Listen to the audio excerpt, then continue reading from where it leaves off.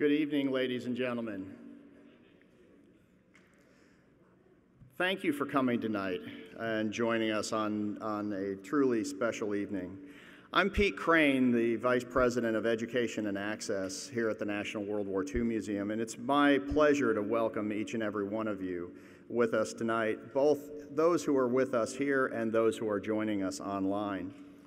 I'd like to start with what is always my favorite piece, by recognizing those who are the purpose for this institution. I'd like to recognize any Holocaust survivors, World War II veterans, or home front workers who are with us tonight. If you could, and I know we do have at least one, if they would just stand or raise your hand and be recognized.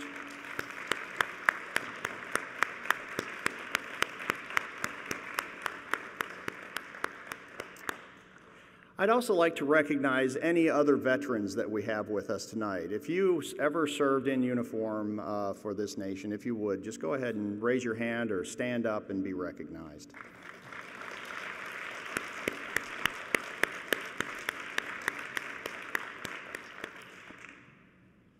I would also like to recognize some very special friends who are with us tonight, friends from our board or our presidential advisor families. We have Ann Abbott with us tonight, and I believe we also have Gunter Bischoff with us, so thank you.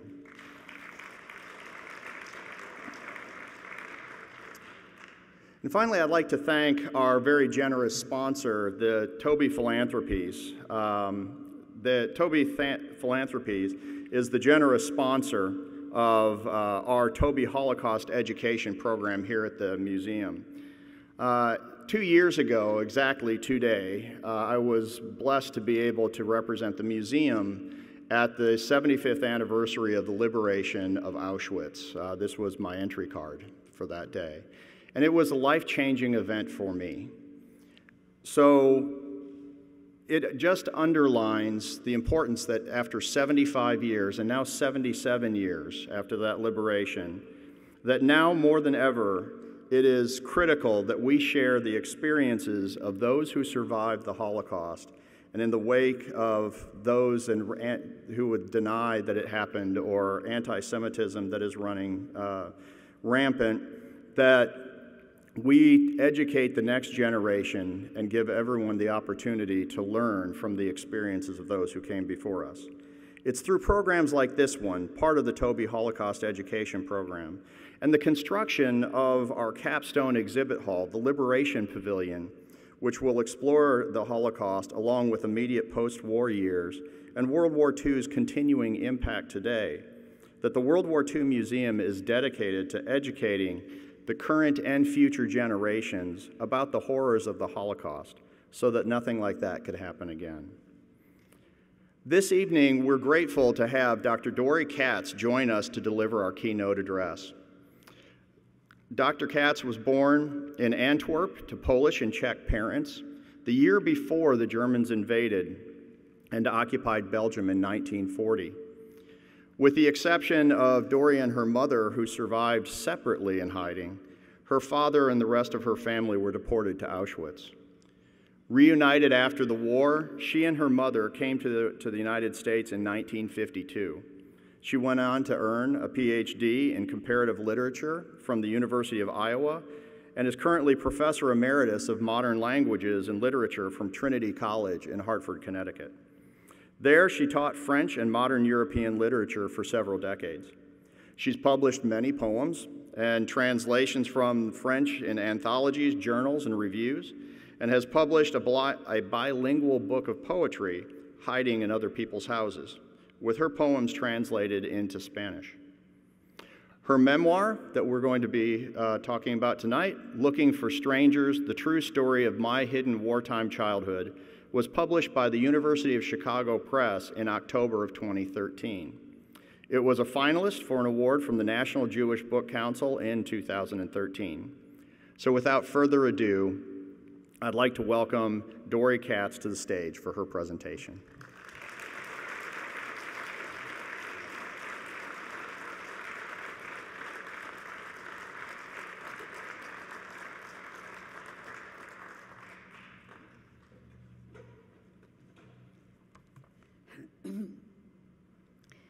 First of all, I'd like to say how honored I am to be speaking in this fabulous museum, World War II Museum, which my husband and I were able to look at some of the exhibits this morning. It is an incredible museum. And so thank you very much for inviting me. I'd also like to say that I'm very grateful to be able to have lived as long as I'm living, because like every Jew in German-conquered countries in Europe, I was destined to be exterminated, like everybody else. As you know, the Wannsee Conference in 1942, which was a conference attended by Himmler and Eichmann and others, decided to solve the Jewish question once and for all by the final solution, which was basically extermination. Not that Jews hadn't been killed before 1942, but with this conference, it was decided that every single Jew would be exterminated sooner or later. So I'm very lucky to have escaped that. I'm from Belgium, as the introduction said. Now, Belgium in 1940, Belgium is a very small country anyway, but in 1940, Belgium had about 8 million plus inhabitants and a Jewish population of about 57,000. Of the 57,000, 95%, more or less, were immigrants from Eastern European countries and did not have Belgian citizenship. They were, of course, the first to be deported, but not that it helped being Belgian if you were Jewish, because as of 1943, all Jewish Belgian citizens were deported and killed like everybody else. But out of the Jewish population of Belgium, about 44% were killed. Just by comparison, its neighbor to the south, France, in France, 22% of Jews were killed. In the Netherlands, 71% of Jews were exterminated and killed. And in Luxembourg, which had a very small Jewish population, 55% of Jews were exterminated. My mother had come from Poland to Belgium to join a brother whom she loved. She was only about 18 at the time, and her brother, with his wife and daughter and son, lived in Antwerp, and so that's where she wound up. My father had come with his family and 6 siblings from Czechoslovakia and settled in Antwerp, and they met, married, and had me. Antwerp had a large Jewish population, very active culture, theater, music, and so on, around the industry of diamond. My family, unfortunately, or fortunately, not that it would have mattered, was not involved with the diamond business. I was born then in Antwerp in 1939, less than a year before the Germans invaded Belgium, which they did on May 10, 1940. The battle didn't last very long. Germany defeated the Belgian army very easily, and so as of May 20th, when Belgium surrendered, the Germans occupied Belgium and stayed until February 4th, 1945. So the Germans occupied Belgium for about over 4 years. The war was over in Belgium, but of course the war was not over, so that the Germans plundered Belgium for goods to feed their own army and sustain the war. So goods became very scarce and life difficult, rationed in Belgium. The prosecution of Jews in Belgium followed the regular pattern. The first thing the Germans had to do is to identify who is Jewish. The Germans considered Judaism not a religion, but a race. But they had to determine who was Jewish. Usually it was determined by the number of grandparents that one had who were Jewish. It varied slightly from country to country, but usually it was 2 to 3 grandparents, then you were Jewish. The second step to, once they had identified who was Jewish, was to separate the Jews from the rest of the population, which they did by forcing them, even in Belgium, to move into cities, and also by having curfews. Jews could not go to certain parks, couldn't go to stores after certain hours. They were, of course, not allowed to continue practice their profession in academia, in medicine, in communication, and so on. Many of the schools were closed, and they had to sit in separate places. So it was a way of separating the Jews from the rest of the population. Now, the third step, of course, was to arrest Jews and then to transport them to the various concentration camps to be exterminated, which is the fourth step. Now, what they did in Belgium,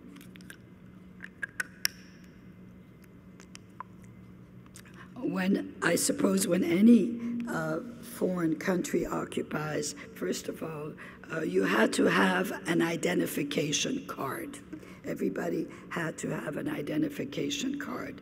And so when Jews went to register to have an identification card, which they did because they wanted to follow the law.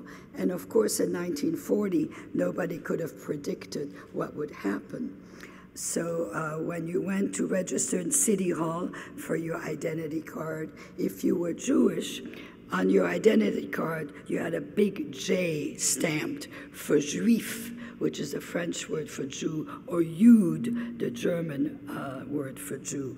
So all Jews on their ID had a J. So anytime they were stopped, asked for ID, the person who stopped them knew they were Jewish, even before they had to wear the Star of David. And these registration for the ID card were made in duplicate, and the Belgium City Hall then turned over one set to the Gestapo.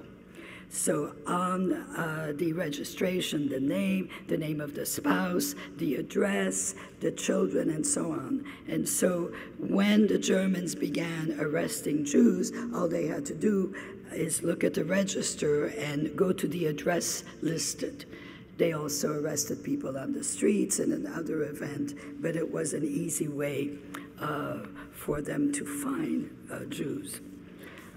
My family, my mother and father, living in Antwerp with me, they had a shoe store. That's how they made their living. Maison Finor, the name of their shoe store. Of course, when the Germans moved in, they had to put big sign in the front window of their shoe store that said, "This is a Jewish establishment," which of course meant they had a lot of graffiti, people would throw bricks sometimes, and after a while my mother told my father that that they should sell the store, that they should try to get out and move to Brussels. So they sold the store for almost nothing, and they moved to Brussels because they thought that they wouldn't be so known there, that it would be easier to be inconspicuous. As of 1941, all Jewish property in Belgium was confiscated anyway. And as of 1942, all Jewish companies in Belgium were eliminated. As of 1942, all Jews were forbidden to leave the country. It's not as though they could have left. Where would they have gone? No country took them in, including, as you know, the United States did not take Jews in after 1942. And as of 1942, then, people had to wear the yellow star, which, by the way, you had to buy. You had to go to the city hall and buy. Anybody over the age of 6 had to wear a yellow star.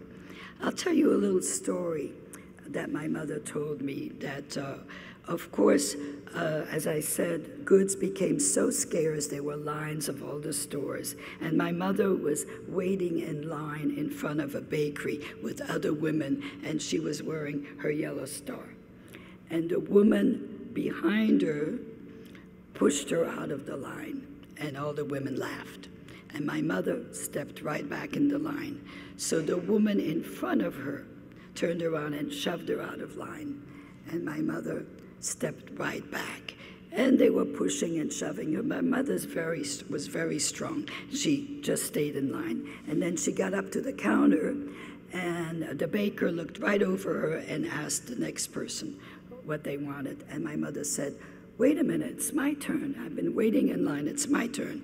And the baker said, "I don't sell bread to Jews." And so my mother left the store, and she saw a Belgian policeman at the corner.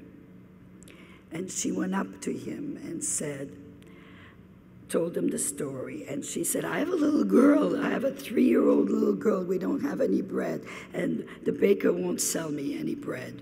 And so the policeman looked at her and took her by the arm and walked her back into the bakery and told the baker, "Sell bread to this woman.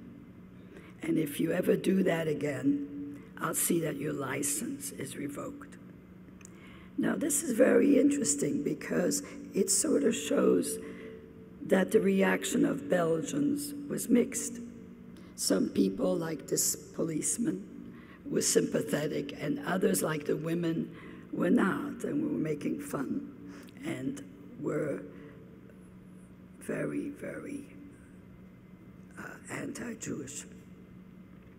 And you were, of course, very vulnerable wearing the star. And so my mother and father and I, living in Brussels, my father was a redhead. He had light red hair and big blue eyes. He didn't, quote, look Jewish. And I was just like him. I had long blonde hair and green eyes, and I was Daddy's little girl. I was always on his lap, and etc. And one day, there was a knock at the door, and my father's sister-in-law from Manish, the name of his oldest brother was Manish, was there, and she said she was all panicky, and she told my father that her husband, his brother, had been arrested by the German and was being held in a prison in northern Belgium. It turned out that he was being held in SOS Toad Engineering Company, which was an engineering company that was manufacturing weapons for the Germans, and that was situated in northern Belgium, which at first used Jewish labor, and after a while, Belgian labor. And anyway, my father's sister-in-law said that she had heard that one of the guards in this prison was corruptible, and that for a certain amount of money, he would let her husband go. And she had the money. She was supposed to meet this intermediary man who would turn over the money to this guard, but she was afraid to go and do that, maybe because she was a woman. And she asked my father if he would go in her place. And my father said, of course, I'll go. And my mother was not very happy with that. But anyway, The next day, my mother walked in the kitchen and my father was putting my coat on. I was 3 years old, was putting my coat on, and my mother said, "What are you doing?" And he said, "You know, I'm going to meet this man. I have the money, and then Dory and I are going to take a little walk together. We haven't done anything in a long time." And my mother said, "No, no, no, no, absolutely not. It's too." And he said, "Why not?" And she said, "No, no, no, it's too dangerous." And so I started screaming, "I want to go with Daddy. I want to go with Daddy." And so my father said, "Tell you what, I'm going to go meet this man, and then I'll come back and get you, and we'll go for a walk." In fact, he said, "Don't take your coat off. I'll be right back. And you can watch me from the window, from the kitchen window. I could look out on the sidewalk, and I could see him." And so finally, I was talked into doing that, and I stood by the window with my coat on, and I watched my father, who was a big joker, and he pretended to fall, you know, and waved and danced. And I waved, and he turned a corner, and I never saw him again. Because what happened, there was a Gestapo waiting 2 blocks away, and my father was arrested right then and there. And this was September 10th, 1942. And he was sent to Malines, which is in the north of Belgium, which was kind of a clearing center, where some Jews, when they were arrested, were sent to this prison, and they were cleared, the papers, their goods were confiscated, and they were deported from Malines. So my father was sent to Malines on September 10th, 1942. He stayed there for a month, and he was deported in October 10th, 1942 on convoy number 9, a train which held 398 men, 390 women, 121 children. 29 people out of this 1,000 or so survived.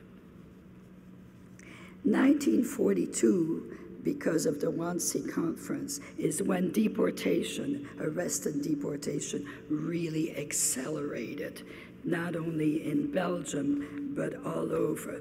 All my relatives, and if you allow me, I just would like to say their name, were arrested in 1942, in the summer of 1942.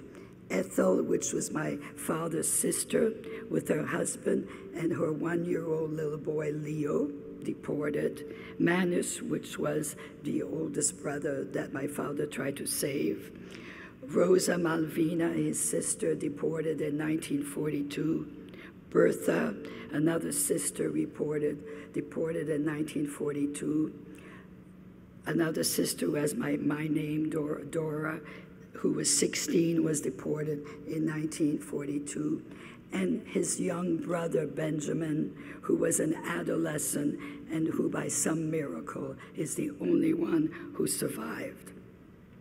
What happened to my mother's brother and wife and 2 children who were living in Antwerp with her, I don't know when they were deported, I think in 1942. As for my mother's family, when she had moved from Poland to go to Belgium to be with her brother, she had left not only a sister, but also her parents and many siblings. I don't know what happened to them. They disappeared. It's just as though they never existed. They just were gone after the war. So after my father was arrested, when he didn't come home, my mother suspected what had happened because he would never have stayed out. So she was, and then when all these other people started disappearing, life was really nightmarish and very, very frightened.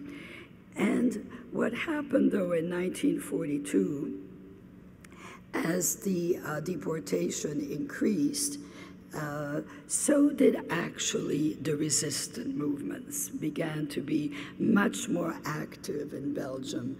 Also, you remember that the Germans were defeated in Stalingrad, and that also really seemed to have turned the war and sort of encouraged people to fight and resist. And although when people were arrested, they didn't always know that they were going to be sent to a concentration camp to be exterminated. They were told they were being relocated to a labor camp, and they would be with their family and live and work and so on. But nobody ever came back. And why arrest children? Why deport children? And so one of the resistant movements in Belgium was called the White Brigade. And what they specialized in, what they devoted themselves in, is to saving children, to save children, to try to save children by hiding them, And so my mother was contacted, and at first she absolutely refused because my father was gone, her husband, her brother, all her sister-in-laws, cousins, etc. There we were. She just had me, and so she did not want to be separated. She said, no. She did not want to give me up and put me in hiding. But one day, she was walking down the street with me, and she was wearing the yellow star, but she had a scarf around her neck, and the scarf covered the star, so that it wasn't so visible to everybody that she was wearing the star. And we're walking along, and a young German soldier stopped us. He wasn't Gestapo. He was a soldier. My mother told me that he looked like he was 17 or something. He looked very young. And he stopped us, and he asked her for her ID. And my mother told me, she doesn't know what happened. She just snapped. She just lost it. And instead of showing her ID, she started screaming at the soldier. Why? Why should I show you ID?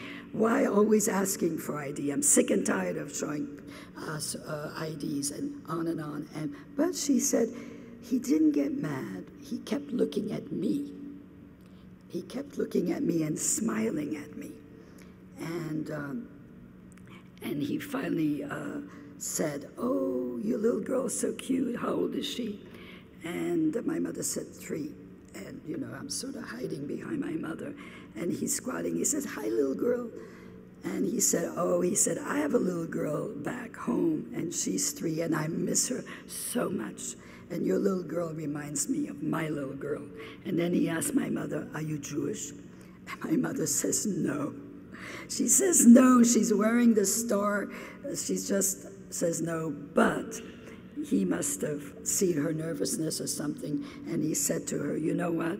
Even though you're not Jewish, don't keep walking on the street. Turn around and go this way. There are Gestapos waiting around the corner, and they will get you if you keep walking down the street.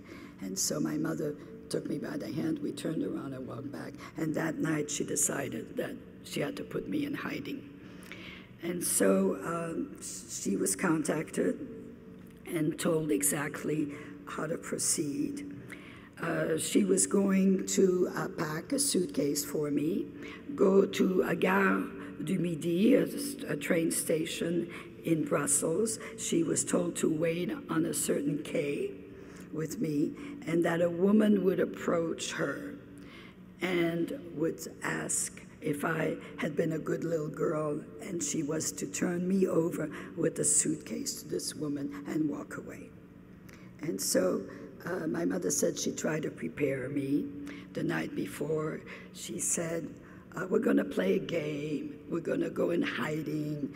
I'm going to hide, and you're going to hide, and you're going to hide with really nice people. And 3 years old, I don't know what I understood, and I think I said, why can't we hide? I want to play with you. And she says, no, it's okay.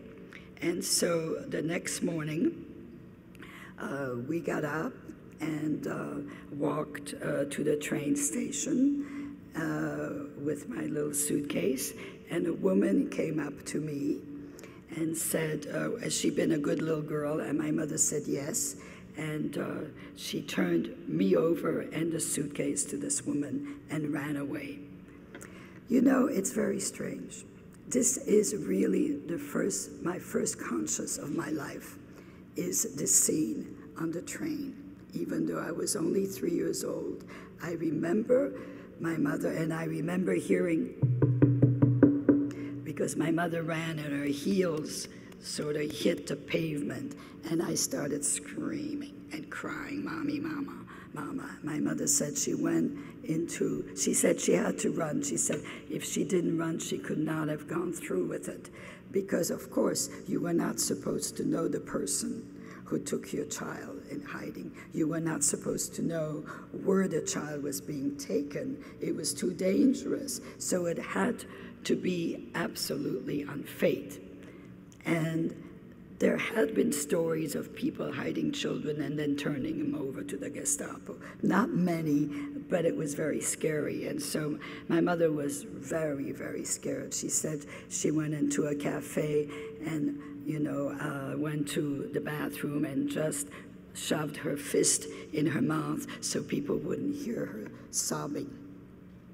And the woman who took me, I found out later, was a woman by the name of André Guélin. She was 21 years old, and she was a school teacher. And she had seen all the empty seats in her classes and was very concerned about her Jewish students, so she had joined the resistance. So I was taken to Bercil, which is a small town which seemed to me another world, but is not that far from Brussels. And I was taken to a couple of farmers, Franz and Regine Walschat. And Madame Guélin brought me over and just left me there. And of course immediately left because it was very dangerous. She had to leave immediately. And this was an elderly couple whom the resistance paid 30 francs a day for my upkeep. And they had 3 children. 2 of them were already grown and not living at home, and they had a 14-year-old girl. In their old age, they had another child, 14-year-old girl, Jeanne. And they took me in. And I was so lucky. They were wonderful. They really loved me. And Jeanne became my oldest sister. For her, I was like a little sister that had brought. And also, I was living on a farm, so I ate well because they were growing vegetables, they had chicken, and so on. And especially the father, Franz, and I immediately latched on to him, and he sort of became my surrogate father. They told the village that I was the daughter of one of their nieces whose husband had gone to work. After a while, the males all able-bodied males were supposed to work for the German in their industries. Service de travail obligatoire, obligation work, labor. And so they told their neighbors in the village that I was the daughter of one of their nieces, and the niece was sick and couldn't take care of me, so they had taken me in. So I went to church with them, which I really liked, because there were stained glass windows of Madonna and Child, which I identified with my mother and I. And being a Catholic church, you knelt on straw chairs, and so you had all these patterns of the straw on your knee, which I found fascinating. And of course, there was a big meal after the church. My mother, meanwhile, what the resistance did for her, gave her a false ID. With a new name, she stopped wearing the yellow star. And I really don't know how she survived. She did all sorts of labors, worked as waitress, cleaned houses, did whatever it took. But she was very, very worried about me. And she kept nagging her contact that she had to see me. She absolutely had to see me to make sure that I was okay. And at first, they really resisted. But after, my mother is very persistent. And so after a while, they said, okay, and they arranged it. And this is what happened. The son of the people who were hiding me had a electric appliance store in downtown in Bercy, in the village. And like typical of Belgian stores in those days, there was a courtyard behind the store and a tool shed at the bottom of the courtyard.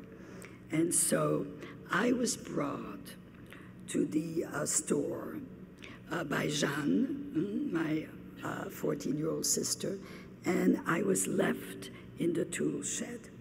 And my mother took the train and came to Bercy and went into the store. And when nobody was in the store, she just crossed the courtyard and opened the tool shed, and there I was. And she immediately, of course, burst into tears. At first, it took me a little while to recognize her, but after a while I did. And she kept saying, "You remember me, remember who you are." My mother was so scared that I would forget who I am. And she kept saying, "Remember that you're Jewish. And remember not to tell anybody ever that you're Jewish." So it was like, remember but don't tell, remember but don't tell. And after a while, I said to her, "Okay, I don't want to play anymore. I want to go home with you." And she said, no, not yet. And so she, being a Jewish mother, had brought me food and, insisted that I eat it right there in the shed so she could watch me eat the food that she had brought. Of course, Mama Jean, the woman who was hiding me, didn't want me to go meet my mother on an empty stomach, so she had given me a big meal. So I ate this food, and needless to say, that evening I was very sick. And so when my mother left, and she kept saying, not yet, not yet, soon we'll be together. And she left, and Jeanne came and got me, and I went home and threw up and was very sick. And I think it was more than the food that made me sick that evening. But I don't remember when I was reunited with my mother. I think when the Allies came, and even though at first the war was not quite over, my mother and I were reunited. I don't have a memory of our reunion. I remember living with her after the war, but it's interesting that I remember our separation, even though I was only 3, and our reunion, I must have been 5.5 or 6, but I don't have any memory of that. And so my mother and I lived in Brussels after the war until 1952, when a man that my father had been in Auschwitz with became our sponsor and did the papers so that we could come to the United States. Now, very few people survived, but some people did. And I think deep down as a child, I always thought my father would show up one of these days. And I think that when we left Belgium in 1952, it was kind of an admission and a recognition on my part that my father was not going to ever come back, that he was dead. And so after the war in Belgium, when I was growing up in the 40s, late 40s, I never would tell anybody that I was Jewish or what had happened to my family. I was ashamed of it. And I told my little playmates in school that my father had been a soldier and he had been killed fighting the German. He died on the battlefront. And when we came to, and my mother, when we came to the United States, of course, I loved the United States. We settled in California, in San Francisco. Wonderful. And there were so many different kinds of people. It was wonderful. I didn't feel so conspicuous. And when I would ask my mother about my years in the war, she would never talk about it. She kept saying, you were a child.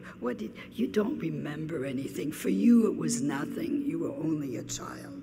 And so, you know, I sort of didn't think about it for a long time. But I don't know why, when I sort of became older and older, in my early 40s, actually, I really had the need to find out what happened.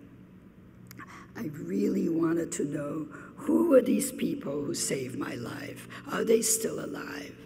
And anyway, I found out, and this is the story in the book, I found out that there were records in Belgium, that I might be able to find the answers to what I was searching.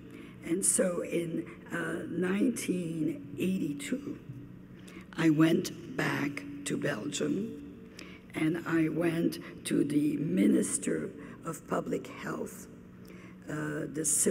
which had a division for the civil victims of the war. It turned out that after the war, the Germans, and you probably know, the Germans were fanatical record keepers and paper keepers, and this was before electric typewriters even, but there were lots of records, and they had turned them over to this Ministry of Public Health, and there were records there. And so I went back to Belgium, and I went to Brussels to find out what there was. And sure enough, what I found, first of all, a folder in my father's name with everything about him, when he was arrested, who arrested him, where he first went, when he was admitted to Auschwitz, and then he disappeared. And I found out about me. I found out a book. There were two books. One book was the name of people hiding children with code names, and another book, the name of children. And you know, I had a mixed reaction. The first reaction, I thought, my God, I could have been killed. You know, really a gut feeling, I understood. And the other reaction was, wow, all this effort to save me. And I was so grateful that that happened. And so I'd like to just mention to honor Regine and Franz Walschat, who were the people who took me in during the war. They were already in their 50s during the war, and I remember them as old, but I thought, oh, a 3-year-old, anybody seems old. But in fact, when I went back, thanks to the records, I was able to find a farm where one of their granddaughters lived. But I was there in July, and in July all of Belgium takes vacation, so nobody was there. But I saw the house, and so I want to honor these wonderful people. What I also found, and after I was in Belgium, I went to San Francisco to see the man who had made the papers and who had sponsored us to come to America. My mother and he had had a falling out, and so we had left San Francisco for Los Angeles and lost touch. But, and he told me the story of my father. My father lived till 1945, and he was one of the evacuees of Auschwitz. The Russians were marching on Auschwitz. The Russians liberated Auschwitz, and before they came, the Germans made all the inmates who were still alive leave and marched through the woods in 1945 in Poland in January.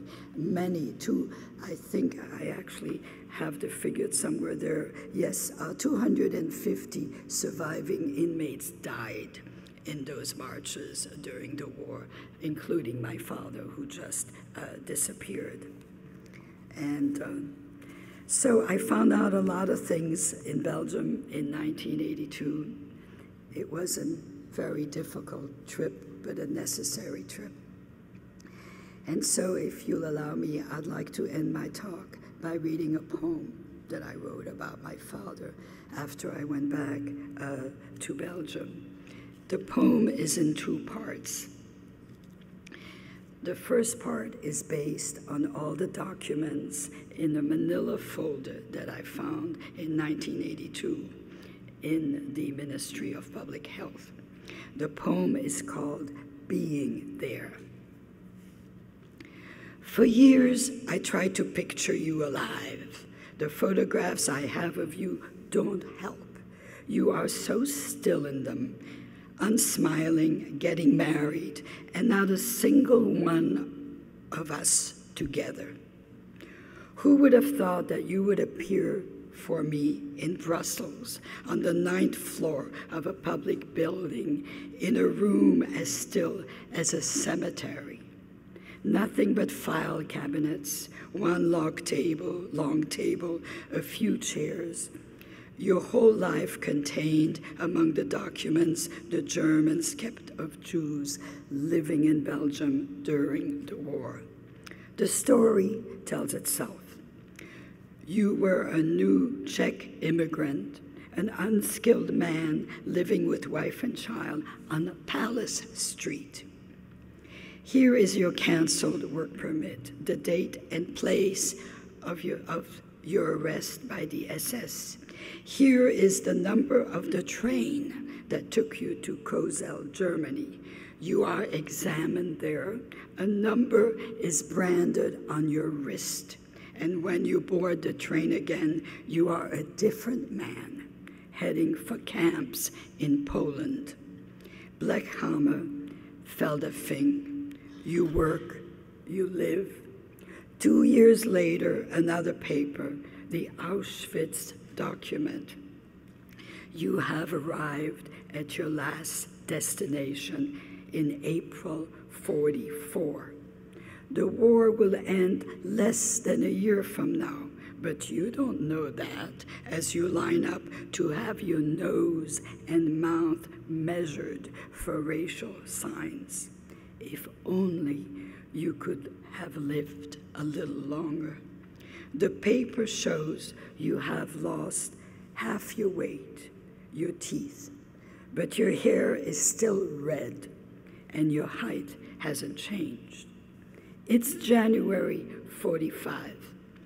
The Russians march on Poland. Auschwitz empties like an old bucket, springing leaks. The woods are jammed with people forced to evacuate. In the confusion of the bombs, the noise, the smoke, the rush from trains, the Germans use their guns. It's cold. You die propped up against a wall, unnoticed, or on the road, behind a bush, under a train. Your file doesn't say. When the smoke cleared, the liberators came, but you had disappeared. Part 2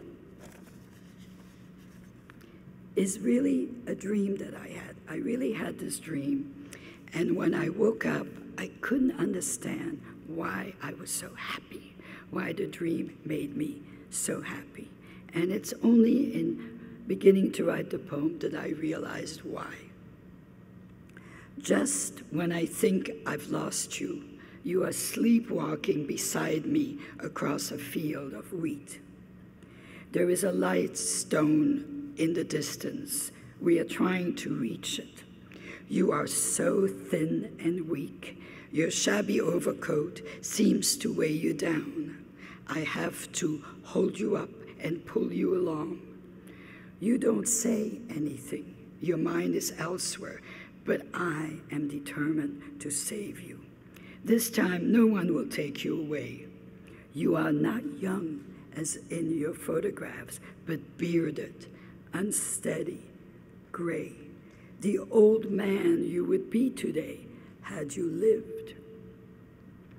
When we reach the lighthouse, it is unlocked, deserted, full of sun. I make you hide inside.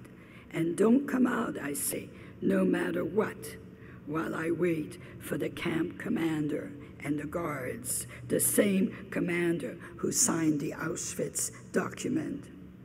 Please, I say, when they catch up with us and surround the lighthouse, please, he is so old and weak. But the man doesn't hear me. In this dream, I do not exist. Then you come out again, dazed by the light, as though you had been sleeping for years and we had just awakened you. You looked right through me, but I felt such joy in seeing you again. I wasn't angry you had disobeyed, or even sad when they drove you away, the car and motorcycle sinking in the distant wheat. This time, I had been with you till the very end. Thank you. And in a way, my giving this talk allows me to feel that I've been with them till the end. Thank you.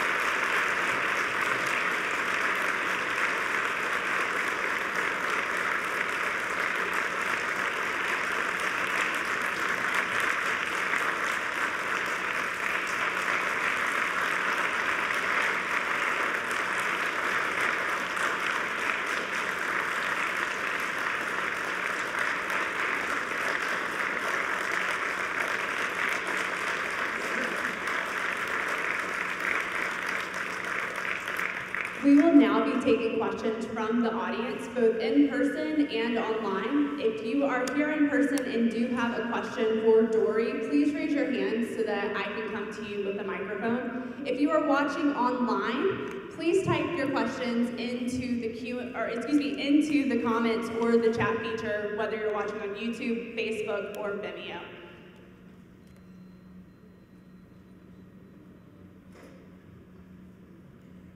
When you returned to Belgium, did you find out what happened to the young daughter that you befriended? Yes, I did.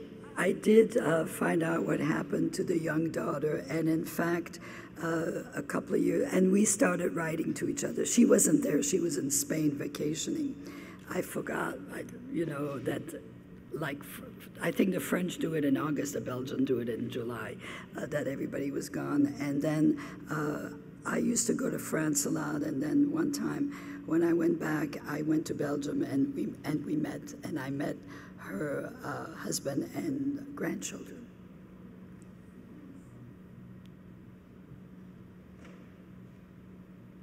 By the way, when I met her, we went to the center of Brussels, and there's a memorial there to the Jews that is a little bit like the Vietnam Memorial. It was a wall with the names of every single Jew, and it was sort of in a plaza, and it was locked because the night before it had been defaced, and there were swastikas all over. This was probably 1984 or 86, I don't remember the exact year. But I went another time back to Belgium, and I saw the memorial and saw my father's name and other names. So we have a question from our online audience, which is, how often do you get a chance to tell your story? Well, before COVID, I actually I live in New York City now. Since we retired from Trinity College, and I've been involved with an organization called Facing History and Ourselves, which was created by two young teachers from Boston who wanted to develop curriculum to teach the Holocaust in high school. And the organization took off. It's now international. It deals with all sorts of genocides. And they send me to a lot of schools. I go to schools and sometimes teach a workshop, and sometimes synagogue, sometimes other organization. And before COVID, I would tell my story.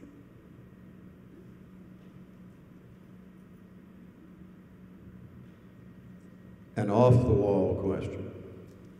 Have you ever regarded the 17-year-old German soldier a guardian angel? Yes. Yes, you know. By the way, my story that I've told you is based on the stories my mother told me, but also what I found out when I went back to Belgium in 1982. I don't remember the story with the German, but my mother told me the story, and I thought, wow, we owe him our lives. It's just sort of, because he happened to have, well, he was a soldier, he was not Gestapo, and he was probably really yearning for his little girl, which I happened to remind him of. So he was our guardian angel, you're right.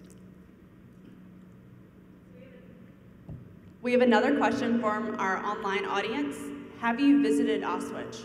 No, I have not. I can't bring myself to do it. I really feel I should, but I just cannot bring myself to go to Auschwitz. I think it's my failure. We have a question from our in-person audience. What happened to your mother? Well, you mean during the war? I'm not quite sure how she survived, but when we immigrated to California, she learned English, and she had a job. She never remarried, but she always had a boyfriend. There was always somebody in her life. In the book goes back and forth. I also tell her story in Poland. And the truth is, I could not have written the book when she was still alive, because there's a lot of very personal stuff in the book which she would have been horrified my saying, but which I thought was very important. Well, I can say it now since she's not here. My mother lost her hair when she was 4 years old. She was from a large, very poor family in a shtetl in Poland, and she was sort of made fun of her other little kids because she was bald. And I think in a way and she rebelled.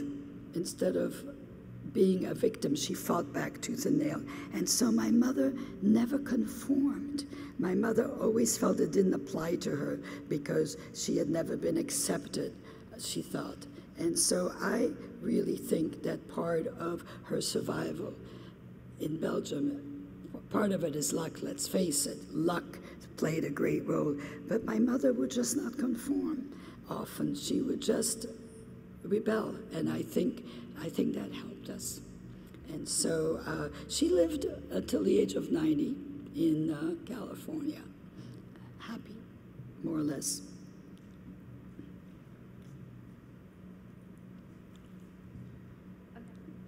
What is the significance of the red door? Was that? I'm sorry, what is the significance of the red door? That's a good question. You know, it's Chicago chose it. I didn't, but I guess it was I was opening a door to find the truth, and and I liked it, so I said, yeah, go ahead and use it. But you're right. Thank you very much for being here tonight and being a strong voice that the world needs to hear, and the education that needs to continue. I am shocked that anti-Semitism is alive and apparent today. It's not just something that happened, you know, that we read about in a history book, or that you're talking about happened years ago. Just several months ago, a small little incident happened in a hometown near us, where my son actually walked around for several hours and picked up propaganda that was thrown on people's doorsteps. And I was just shocked at this, that this continues today. And I think that we all need to be aware of that and do whatever we can to continue to help you and others be a strong voice about what happened and how terrible this is. So anyway, thank you for being here, sharing your story.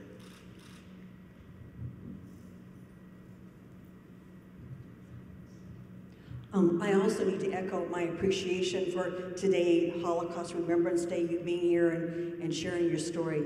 I'm wondering if you've had the opportunity or the perhaps compulsion to address, as this gentleman is saying, the Holocaust deniers and that small group, the kind of political fringe that identify themselves as more Nazi-like. Are you involved in countering that, or do you have any kind of thoughts about ways we can perhaps be a stronger voice?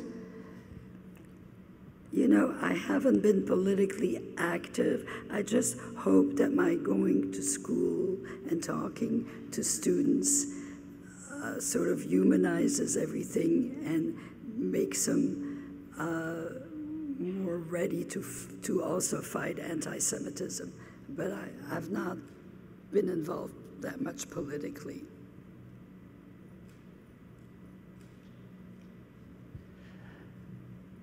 Good evening. I just wondered if the farming couple that saved you and protected you during the war have ever been recognised at Yad Vashem in Jerusalem as righteous Gentiles?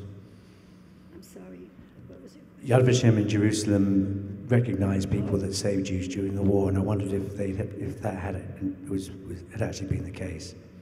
No, they're not. They're not on that wall yet, but that may still be a project.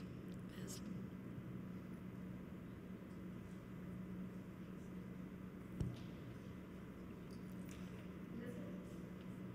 This will be our final question for tonight. Hi, thank you for coming. Being that we live in the strange times that we have now, is there anything going on right now in America that kind of sets up some red flags for you, as far as parallels and dynamics that you've lived through and survived? Well, I think, like every Jew, anti-Semitism is very scary. And when it was happening in Belgium, I was a child, and so I was not, and I left Belgium, you know, although, as I said, when I came back and saw the swastikas on the monument, just really like a knife in that.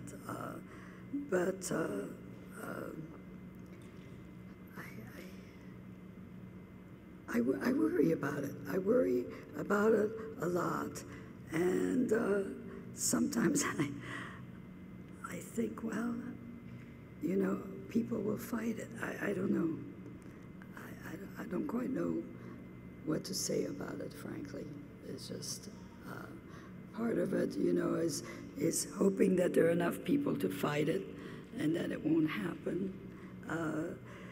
There's so many people to hate all of a sudden, you know. It's just sort of, it's really awful.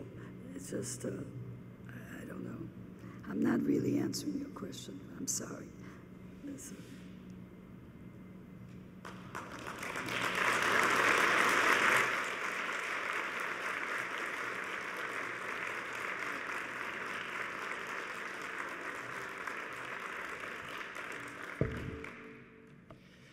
Thank you so much. Truly a humanizing event tonight.